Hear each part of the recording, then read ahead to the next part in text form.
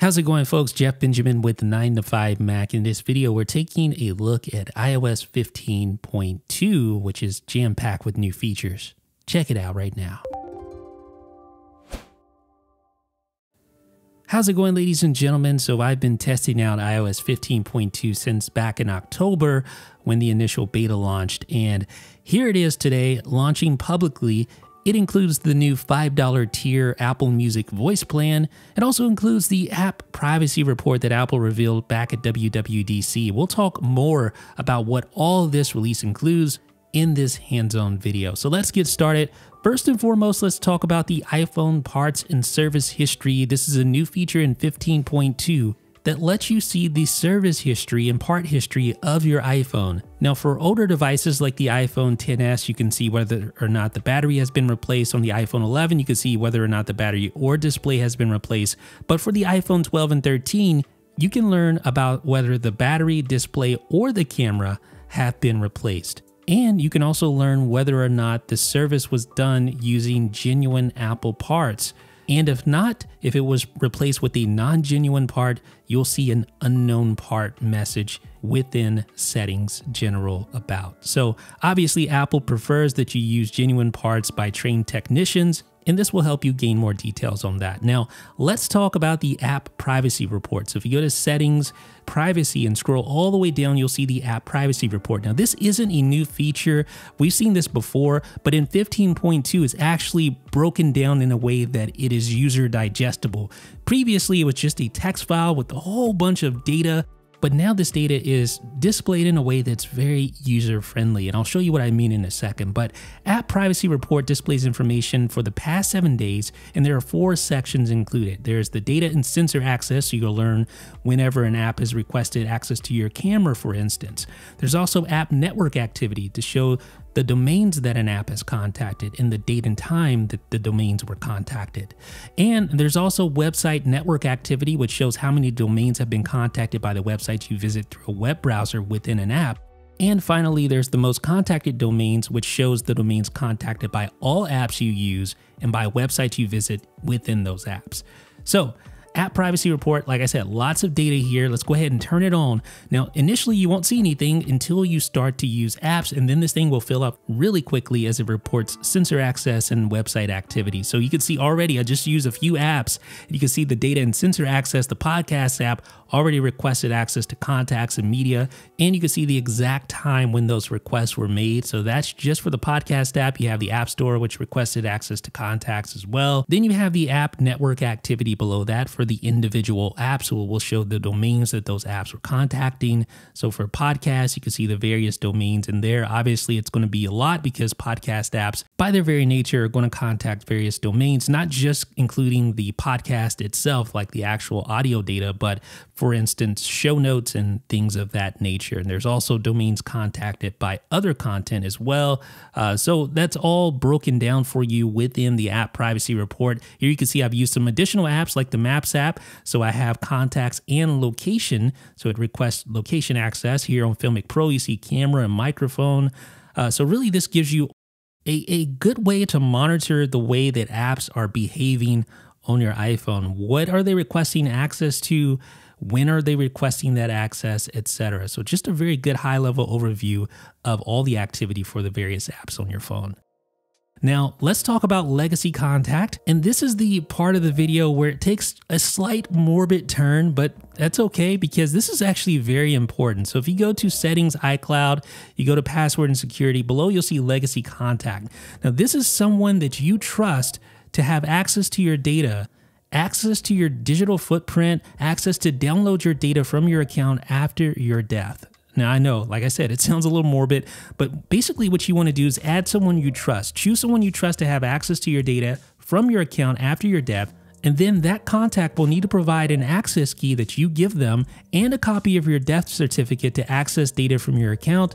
And then this allows you to pass down your digital legacy. So I'm going to add a legacy contact right now. And right off the bat, it's going to prompt you to add a contact from your list of family share contacts. And that's more than likely a contact that you would want to use. You can also choose someone else from your entire list of contacts, but I'm going to add someone from my family share contacts. So as you can see, your digital legacy contact, Ducky, will be able to access the data stored in your account after your death.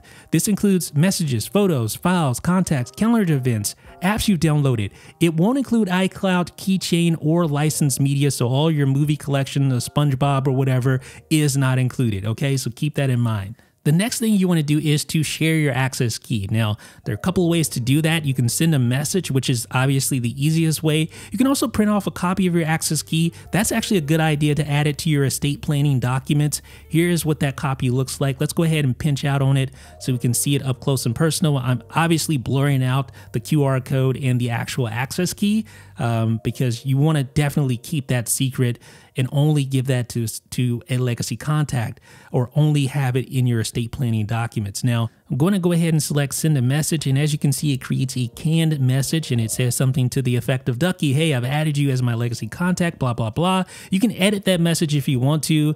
I'm not going to do that. So let's just tap the send button to go ahead and send that over now. Now, this doesn't mean that the legacy contact can go out right now and request access to your account. No. For security, number one, Apple's going to need your death certificate, but they're also going to want to verify your birthday, so make sure that is updated on your account as well. So I can see my legacy contacts now, and for legacy contacts that add me, I'll see those below in this list as well. So you'll have both in there. So here's a legacy contact for someone who added me. I can view their access key just like that, print that out if I need to, etc.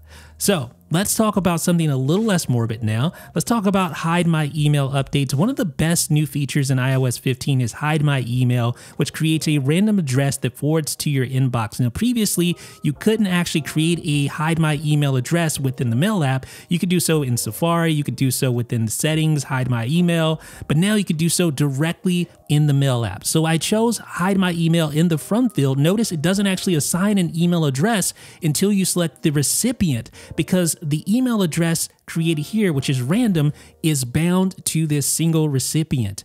And I can prove that because if I add another address, yes, you're going to get a message saying only one recipient allowed, because that Hide My Email random address is linked to the recipient individually. So every time you use Hide My Email and send it to a new person, you're going to get a brand new randomly generated email address that's bound to that recipient from then on out. So you can see there is that random email address. Now, if I go into iCloud preferences, go into Hide My Email, you're going to see that random email linked to jeff@9to5mac.com. And every time I send an email using Hide My Email to jeff@9to5mac, this is the random email address that will be used. Now, I can deactivate that email address and create a new random address if I want to, but I have to deactivate first. Now, this is probably one of my favorite new iOS 15.2 features, the ability to search for a song within a playlist, something you couldn't do up until now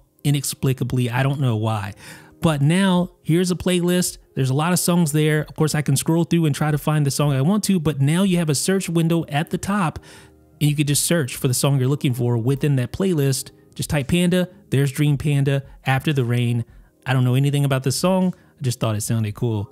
It has cool album artwork as well. Now, on the topic of Apple Music, there is that new Apple Music voice plan that launches today. Unfortunately, I wasn't able to test this out on my iPhone because it still doesn't seem like it's completely propagated. However, this new $5 a month plan will allow you to use Apple Music using only your voice, using Hey You Know Who, Siri of course, to do everything. So there is no library or anything like that. You actually have to request every song or playlist or whatever else you want to play with Apple Music. It is all done using your voice on any compatible device. That includes your HomePod, your iPhone, your iPad, your Mac, your Apple TV, etc. It's all done via Siri, and it's all done on demand. So you can't save a song to your library, for instance, and there's no UI to navigate. This is all done via your voice. And there's actually Zane Lowe from Apple Music will go through it and actually walk you through how to use Siri with Apple Music, but you can ask Siri for albums or artists or particular soundtracks. You can ask Siri to play top hits if you want to. You can ask it to play throwbacks. Of course, you can play Apple Music Radio, and there's other Siri commands that will work with Apple Music Voice. But again, $5 a month, Siri only. Now, a couple of days ago, I had to pull out the generator, I had to pull out the fuel because we had, you probably heard, a lot of tornadoes and severe weather here in Kentucky. So I was using my generator. I took this picture to send to a friend, showing him the type of fuel I was using. But if you tap the info pane, you now have the ability to see whether night mode was used for this particular image. You even see how much time was taken, just like that. Now, iOS 15.2 includes some subtle emergency SOS updates, including some updates to the headings, for instance, call withhold. And honestly, nothing has really changed with emergency SOS outside of the fact that you now get 8 seconds when invoking emergency SOS. So I'm going to do so now by holding the side button and the volume button. And as you can see, it's counting down from 8 instead of 5. And wow, that gives me anxiety. Always afraid I'm going to actually make that thing go off. I'm going to press the side buttons 5 times. You get the countdown from 8 instead of 5, which gives you a little bit more time. Now, for iPhone 13 Pro owners, they will definitely appreciate this new updated feature in 15.2. So obviously you get the macro mode on the iPhone 13 Pro, which basically automatically switches over to the ultra wide camera to allow you to get super close to your subject and get all that detail, pick all that detail up automatically. Now, in iOS 15.2, if you go to settings and you go to camera, you're going to notice a new switch at the bottom, macro control. This will show camera control for automatically switching to the ultra wide lens to capture macro photos and videos. So the camera will automatically switch over still, right? Whenever you get close to a subject, the the ultra wide camera will automatically invoke still. So it doesn't disable the automatic macro function, but you see in the bottom left hand corner, see that? So now you can disable the macro mode whenever it switches over to it. And there, now you're using just the wide angle camera. See how it does that? Nice feature. Now in 15.2, there's a new feature in cellular settings that builds on the intelligent tracking prevention. This allows you to limit IP address tracking by hiding your IP address from known trackers in the Mail app and Safari. And when this is disabled, iCloud Private Relay will also be disabled. There's some iPadOS multitasking updates. So now if you tap the multitasking button at the top, you now have some UI that shows that split view can actually work in either direction, not just on the left-hand side, although it will still go over to the left-hand side. But now when I tap the multitasking button and I tap this button here, now I have the ability to switch between left and right either way, just like this. So I can tap right to go over to the right. And if I'm left, obviously you can't go left. But remember, you can always simply drag just like that. Now there are some iPadOS TV app updates. Now instead of the bottom bar, you get a handy sidebar. Finally, the TV app is much more useful this way, and additionally you get integrated store functionality, so you can go directly to the store for movies and TV shows within the TV app. And now you can not only swipe from the bottom right-hand corner in iPadOS 15.2, but thanks to an updated preferences panel for gestures, there's now a left corner swipe to join the right corner swipe. So you can assign either one of those to screenshot or quick note, have right for quick note, left for screenshot, and that is cool. And you get an updated notification summary with a more rounded radius and a new bubble type view for your notifications. So ladies and gentlemen, what do you think about iOS 15.2? Do you agree that it was jam-packed with new features and changes? Which one is your favorite? If you appreciate this video, leave a thumbs up, subscribe for more videos because, trust me, we got a lot more coming down the pipeline. This is Jeff Benjamin with 9to5Mac.